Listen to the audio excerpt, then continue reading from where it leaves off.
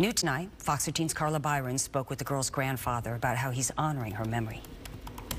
5-year-old Madeline Nichols was preparing for kindergarten. She's ready, she's happy, she was a spunky girl. But instead of choosing a backpack for her, her family is now choosing an urn. I got the park behind me where we used to play, and now she's across the street in the funeral home.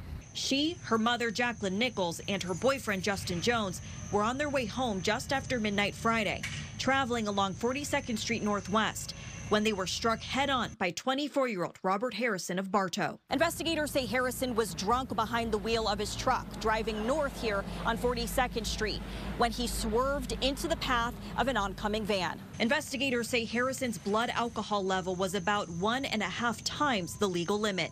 We will do everything we can to send him to prison for a very, very long time because of his stupidness of drinking and driving.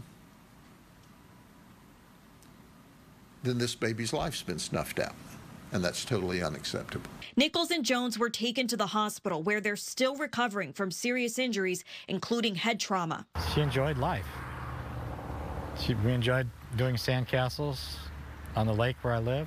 Nichols says his granddaughter loved playing outside, diving into the water any chance she got, and eating her favorite, ice cream.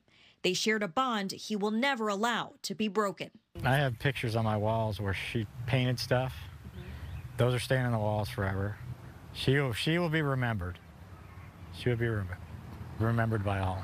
In Auburndale, Carla Byron, Fox 13 News.